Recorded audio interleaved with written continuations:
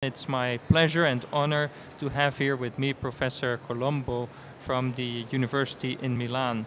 Welcome, Professor Colombo. Thank you very much, and thank you for having me here today. Well, it's a big honor to sit down with a person of your caliber who has been around so long. Your career is long, but you started to be involved in the interventional business around 1986. Many Yes. years. And if you would just indicate what were the most intriguing issues that you encountered during the travel through where we are as today with coronary stenting, what were the issues that you thought have most attracted you from a clinical point of view and from a research point of view? But I like the concept of coronary interventions, of angioplasty, because after having spent 10 years in cardiology and general medicine in the United States, I came across a therapeutic modality to increase the oxygen supply to the heart. At that time, the major therapeutics were all towards decreasing oxygen consumption. A beta blocker, vasodilators, etc. So to me, the idea that we had a tool which did not require major surgery to increase oxygen supply was very enthusing and interesting. So that's what attracted the field of interventional cardiology. And of course, the balloon was the first and not sufficiently effective, not sufficiently safe, and then came the stent. Right. And what would you consider as the most difficult problem to be overcome in the area of stenting? In 1986-87, when the first coronary stents were implanted by Jacques Puel and Ulrich Sigbert, the major drawback was stent thrombosis.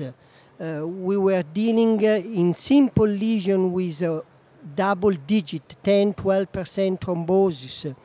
To overcome stent thrombosis, the development of Coumadin, of oral anticoagulants, was a reasonable alternative, but hemorrhagic complications associated with that therapy were quite a problem.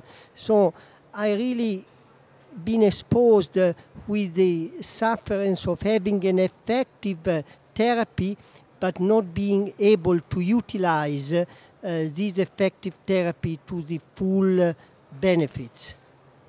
Yeah, I think that indeed is a major issue in the area where you work.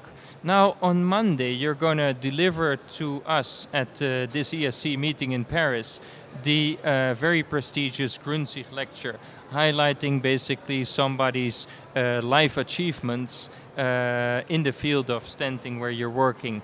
Could you just give us a little glimpse on what you're going to highlight during your lecture? But I like to go back to the old work of triad of thrombosis. And thrombosis, it's really a contribution of three major factors: the blood, the flow, and the lumen. And my idea to improve on stent thrombosis was to work on the two areas that we could: the blood by optimizing antiplatelet therapy, and the lumen by optimizing stent implantation. Of course, the third factor, which is the distal flow, is something that is difficult to improve because we are dependent on the distal bed, which is the way it is. But the improvement on the lumen by implanting the stent in a better fashion to achieve a larger MLD, minimal lumen diameter, and to improve on platelet inhibition was to me a very important target. And I had a lot of difficulty to have people accept in the early 90s the idea to utilize two antiplatelet agents. At that time, common business. yeah, at that time, antiplatelet agents were considered like beta blockers. Why combine two beta blockers? Maybe in 3 years from now, or 5 years, we will have more than 2, more than 3 antiplatelet, maybe combining antiplatelet with antithrombins, etc., etc.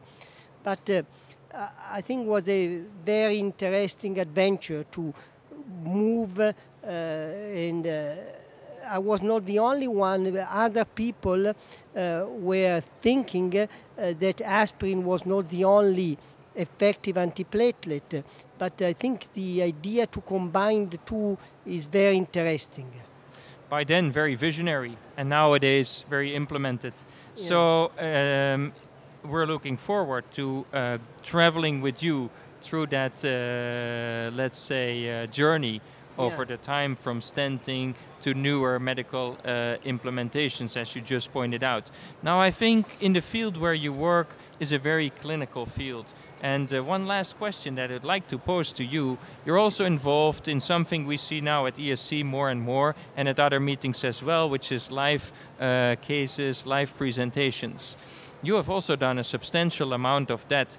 Do you think that these have a lot of pros in teaching the community on specific topics? Do you think that this is a big step forward? And what are the potential limitations you think of such way of teaching?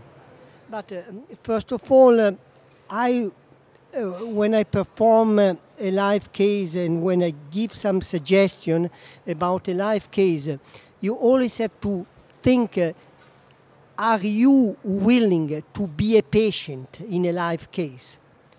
And that's a very important responsibility for the operator. I will accept to be a patient in a live case if the operator really takes the responsibility. The goal is to treat the patient well, not necessarily to teach. Of course you have to teach, but you cannot forget that you have a human being in front of you.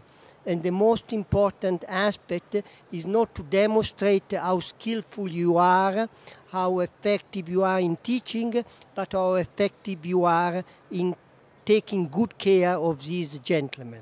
Which indeed is the core business of the field that you're working in. You know, you have to be really, and the audience sometimes it's a little bit too aggressive. They are like the people watching gladiators in the Colosseum, and you don't want to show that because again, you have. So if you want to go to the stream, maybe you have to simulate or to do some recording. But when you do a live case, you have to accept sometimes not to be necessarily too impressive to the audience. Well, Professor Colombo, thank you very much for this kind interview. We're looking very much forward to hear you deliver the prestigious Gruntzig lecture and share with us the journey you made through the area of cardiac stenting, thrombosis, potential pitfalls, potential solutions. Thank you again very much. Thank you to you, and thank you to the European Society for this great opportunity.